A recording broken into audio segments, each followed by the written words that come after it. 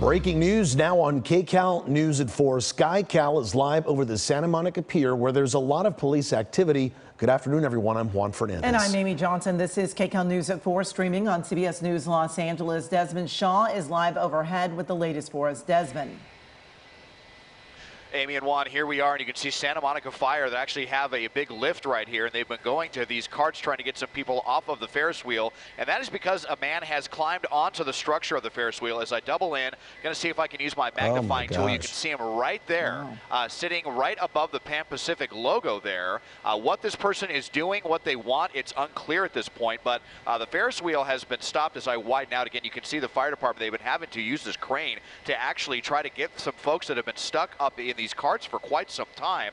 And I want to show you as well, the pier itself definitely affected by this. I don't believe the entire pier has been evacuated, but you can see that the police and fire department have pushed people away back towards the beginning of the pier, back to the north side there, just to get everyone away from this. So it's unclear what this person wants, why they got up there, if there's any kind of negotiations going on yet to try to get this person off of the pier. But a pretty delicate operation here as Santa Monica Fire tries to get everyone off the Ferris wheel before they begin to talk to this person. Live at SkyCal overhead, I'm Desmond Shaw. Juan and Amy back here in the studio. Desmond, as we look at your shot there and the man right there in the middle of your shot, can you give us kind of a panoramic view of the rest of the canopies there of the Ferris wheel? See how many people are still left in there? Still quite a bit, here we go. Huh? We've got at least 2 people. Yeah, 1, 2, 3, 4, 5. I believe there's 5 people in 3 different carts that they still need to get off. I was looking around at all of the other ones here on the downhill side. It looks like they are all empty.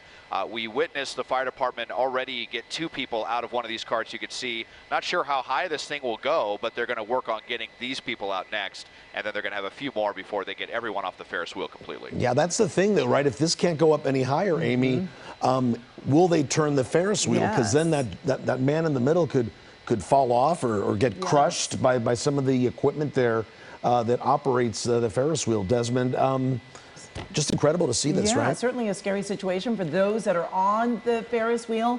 And, you know, they might not have a problem with heights because they're on it, but when you have to climb out of that seat and get into the cart with the fire department, that's, you know, that's a little tricky and definitely more than they probably bargained for when they climbed on board today.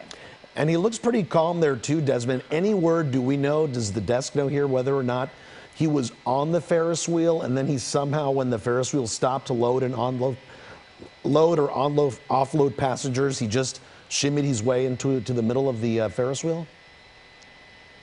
Have not heard about that. If this was, as you said, how'd he get if he there, just right? climbed on from the bottom, or if he's or if he slipped out of one of the carts. My guess is that probably climbed here from the bottom. Probably would have been considerably easier to just climb up vertically into this area as opposed to you know, when they were already in a cart. But that's still all unconfirmed at this point. But you know, bottom line, a lot of folks who were just trying to come out here and enjoy a textbook Southern California beach day are stuck in this Ferris wheel and having to get off in a pretty precarious way with the fire department. Yeah, and a lot of people there on the beach watching as well, right? Exactly. It looks like there are a lot of folks right around there enjoying the water and the sand, really almost unaware of what's happening just feet away from them on this Ferris wheel.